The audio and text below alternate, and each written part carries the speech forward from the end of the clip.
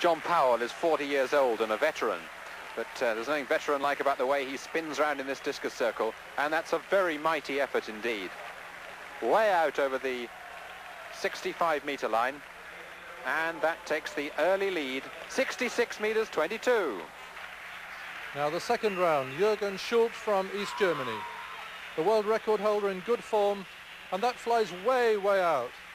Over 68 meters, looks like a new record. Not slipping on the circle, which is surprising considering how wet the conditions are. Just waiting for confirmation. A new record, yes, 68 meters 74 into first place.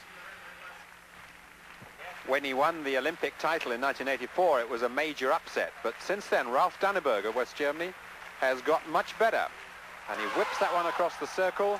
And it's going to get close to medal positions. Yes, it's a big throw. At 65.42, he was in fourth place. And that's going to move him up into second, possibly ahead of John Powell, 66.22. Maybe not, but it's close to that. Jürgen Schultz way out in the lead at 68.74. So Danneberg, who's been in very, very fine form this year, better form than he showed when he was the Olympic medalist.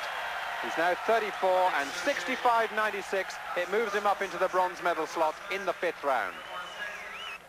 A last chance for Luis Mariano Delis of Cuba to go one better than the silver medal he gained in Helsinki 4 years ago.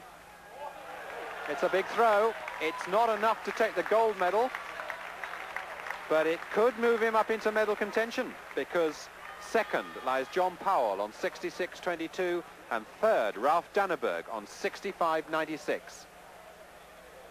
He's a redoubtable competitor. He won the Olympic bronze back in 1980.